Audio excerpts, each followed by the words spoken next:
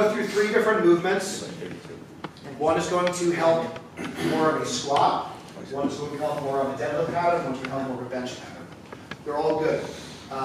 What I recommend is, I know Maria was asking like, oh, when do we do this stuff? So you can do it as an exercise for like, for a longer duration or higher reps, or if I'm using it as a warm up, I might just do like 1 or 2 sets of like 1 or 2 reps short, just to kind of get the nervous system like fired up and just get my body ready to do these things. You don't want to like burn out your core before you squat like 800 pounds, right? But I want to get it kind of primed.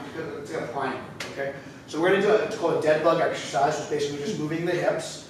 Then we're going to do a leg lower exercise. We're moving the hips with a straight or extended knee, and then we're going to do a push some planking type stuff, which will kind of ingrain more like a tighter bench press position. So we're going to bring the knees up. Toes are going to be pulled toward the shins. Now, if I can imagine, if I put Mel right side up, that's going to be the bottom of her squat. At least maybe like a wall squat, So in general, we want to have a basketball distance apart, regardless of if you're really super wide or super close. Just kind of a moderate stance is fine for this. A couple of key points: that she's not overly arched, she's not overly flexed. So like if she brought her knees up, that'd be too far. So just about like a parallel squat position is good. Toes are pulled toward the shins. And each rep we're going to do is she's going to reset her brace every single time. So if I'm working with somebody new, I might have my fingers here while she's moving. And the goal of this exercise is to move at the hip and not move at your spine. As one of the limbs are moving, the other is going to be static. So I might just kind of put my fingertips here just to kind of give her a cue. So let's come back before we slow it down. So I'm going to have her put pressure into my fingers here. So that hip flexor gets turned down. Her abs are braced, and just do a heel tap first. That's a shorter lever, put more pressure here. More. One more. So what you're going to find is, if for a newer lifter, they're going to lose tension. This is also going to come out when she's moving that leg. That's level 1. And harder.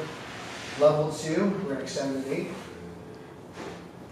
And if I want to do level 3, I can go like add some arms and stuff. We're not going to do that today.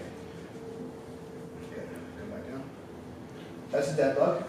Level 1 for the leg lower is just, we're going to keep this leg static and just bring one leg as high as you can. Okay, keep that on the ground. Come back down. Other side. Level 2, we're going to start with both legs up here.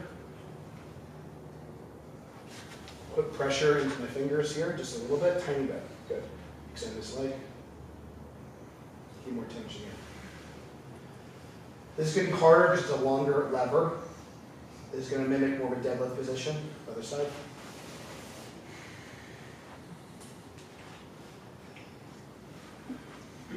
She's moving a little quicker than I like, but it's okay. It's good for the demo.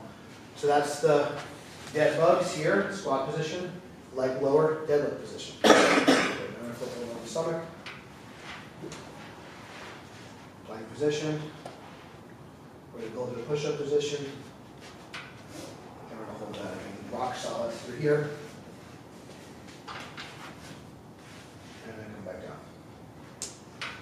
Okay, so we're going to do a set of dead bugs, a set of leg lowers, and then a set of, you're going to do a plank, go to the push-up position. Just do like 2 or 3 reps per side.